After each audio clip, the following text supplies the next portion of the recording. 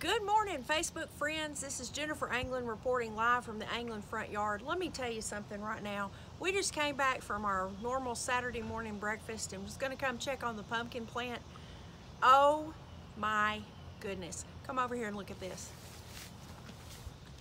It is growing. Notice the blooms, and then we noticed inside the blooms there are bugs that are pollinating in there. So that means that we're gonna have fruit. So we got really excited. Look, it even goes over in, come with me now. It even goes over into here. And it's starting to, I'm gonna move this around, but look right here. It's a little tiny pumpkin right here. See it? Right there. So I'm gonna move this plant over here so it can continue to drape down through the, I'm over here, drape down through the front landscaping. Now I'll remind you that we live in a Covenant neighborhood, which this is why this is so hilarious that this plant showed up, because I'm super excited about getting a letter from the Homeowners Association about, I'm sorry, but you cannot have a pumpkin plant in your front flower bed. Watch me. So then I'm like, are we really gonna have a pumpkin on this plant, or is it just gonna be a non-fruit producing plant? So look, I strung it across here. It's gonna go over into this area. But look at this. Look at this. I walk up on my porch like people do. Check this out.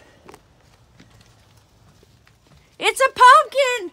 We're growing a pumpkin on top of the holly bush. Just check this out. I mean, you can't make this stuff up. It doesn't get any better than this. And that's what I was hoping, was that we would have a pumpkin growing on top of our shrubbery.